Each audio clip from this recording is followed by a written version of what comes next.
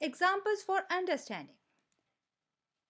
As the alphabets join together form words and the words join together form a sentence. Similarly, when atoms join together chemically, it forms a molecules and the molecules join together to form matter.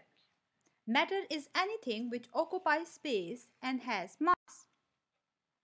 Subatomic particles of an atom are proton, neutron, and electron. Location of the subatomic particles.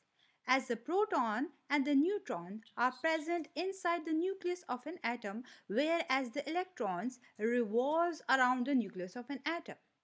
Charge on the subatomic particles. Proton and the electrons having the same charge, that is equal to 1.6 into 10 raised to power minus 19 coulomb. But the proton having a positive charge with it, whereas the electron having the negative charge, whereas the neutron having no charge. Atomic number. Atomic number is also known as proton number. It is denoted by Z. It is the number of the protons or the number of the electrons in an atom. If we look at the periodic table, atomic numbers are written above the elements, whereas the atomic masses are written below it. For example, we have an helium atom, where the number of the protons is equal to the 2, which are represented by the red circles.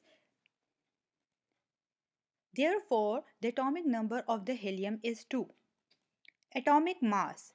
Atomic mass is also known as mass number or the nucleon number. It is the number of the protons plus the number of the neutrons present inside the nucleus of the atom. Here in helium atom, we have 2 protons and the 2 neutrons. So the total number is 4. Therefore, the atomic mass of the helium atom is 4. Why the whole mass of an atom is in the nucleus of an atom?